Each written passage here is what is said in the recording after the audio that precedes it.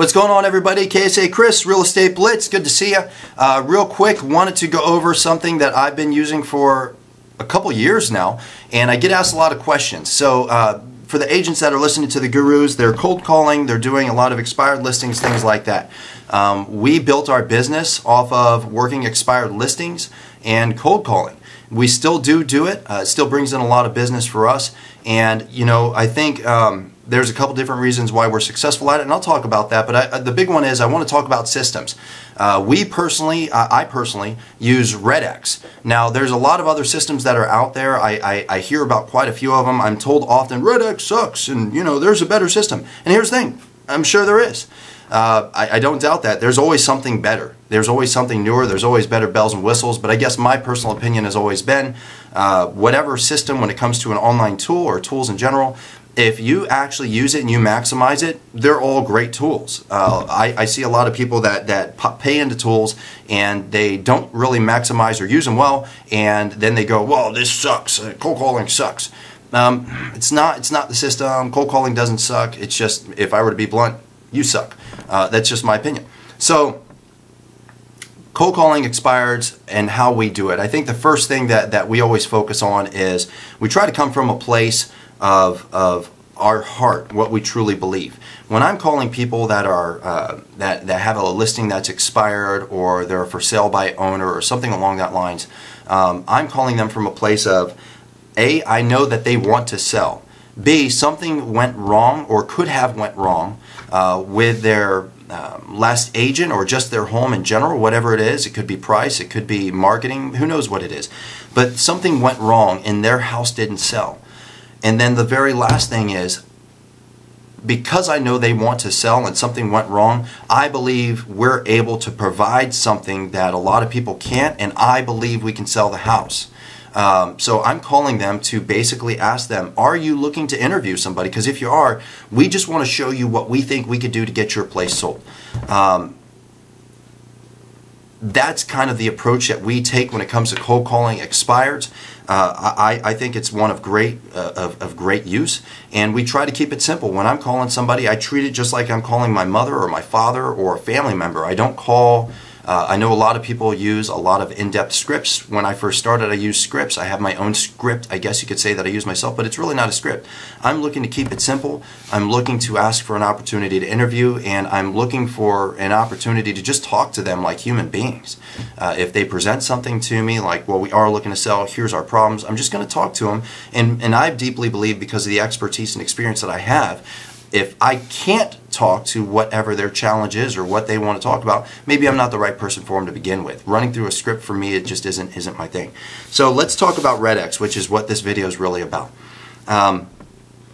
We started using RedX about 2 years ago, and personally, I'm a fan. I like RedX, and like I said, there's other systems. So the reason why I've stayed with RedX, it's pretty simple. It's a pretty simple system. It brings up the information. I'm able to refresh it. I'm able to adjust it quickly. The filters are pretty well done.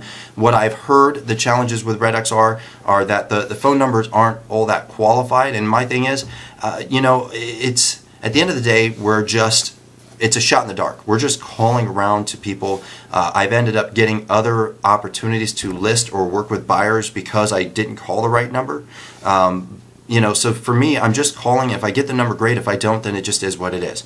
I like how intuitive it is. I like the fact that RedX is kind of an a la carte solution, because some months, you know, I may want to call for sale by owner. Some months I don't. Sometimes I might want to do circle prospecting. Sometimes I don't. And I don't want to have to pay for things that I don't want to do that month.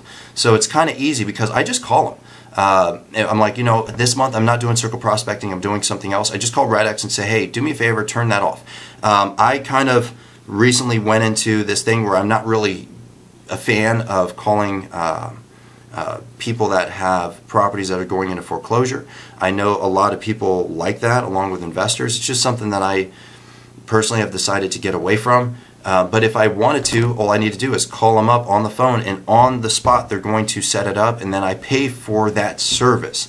A lot of other systems that I've looked at or researched or used, I've used a couple other systems, it's just, this is the solution, this is what you're paying per month, and it's not cheap.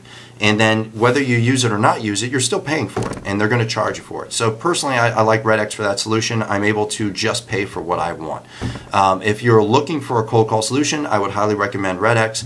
If you're looking for information on how to do cold calls, I would highly recommend you could jump right on YouTube. YouTube has a lot of great videos. I don't think you should use them as the end-all be-all. What I tell people, especially the people on our team, that are looking to get into cold calling, first off, you got to know who you are. You need to know internally what you're about, what you're trying to accomplish, who you are, and you need to build your script around that. I think a lot of people go wrong when they watch YouTube videos or they get this new guru program that has all these scripts and they just like become robotic on it. If it goes against your personality style, I wouldn't recommend doing it. Example, I have a wonderful lady on our team. She is a very social individual. She's more of a social conscious the way she's built, but she started working with scripts that were really functional for driver-based personalities. And she's not a driver, not even sort of close to a driver. So she's jumping on there and just trying to hammer through it, but she doesn't. This is what I tell everybody. Whatever you're feeling inside of you conveys over the phone. So if you're anxious, it's going to convey over the phone. If you're not confident, it's going to convey over the phone. If you're angry, it's going to convey over the phone, and people aren't going to connect with you. They don't have your facial. They don't have your body language. You don't have the ability to kind of read them and reach in and reach out of what's going on as you two interact. All you have is the phone. You have their voice, and you have yours.